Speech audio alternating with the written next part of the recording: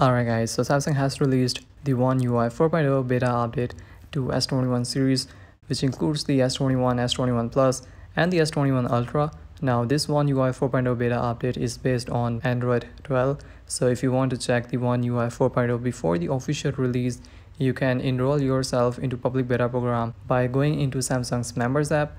Now I will suggest you to wait for the stable One UI 4.0 update, because a lot of times these beta updates includes bugs and they are not stable, so I won't recommend you to download it on your personal smartphone. Now talking about the One UI 4.0, there's not much to talk about right now because it's not officially out yet, but still these are the features and changes that you will get in One UI 4.0, like new themes, home screen customization, new icons, new notifications layout, new wallpapers. You will also get a lot of new resizable widgets, new AR emojis and stickers. One UI 4.0 also improves the overall privacy on Galaxy smartphones with the new privacy indicator. So basically, whenever any app uses your camera or microphone, you will get a small indicator on the top right corner of the notification bar or the control center with the name of the app that uses camera or microphone. Now definitely there will be a lot more changes and features in One UI 4.0, but we will see them once Samsung release the Android 12 update officially. Now talking about the rollout, so this One UI 4.0 beta update is currently available in these countries. So if you live in any of these countries, then the beta update will be available to download from Samsung's members app. Now the stable Android 12 update is expected to be released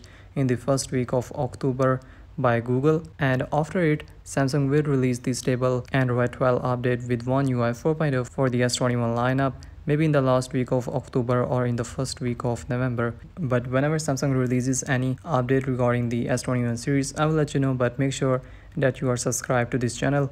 Give this video a thumbs up and I will see you guys in the next one. Peace out.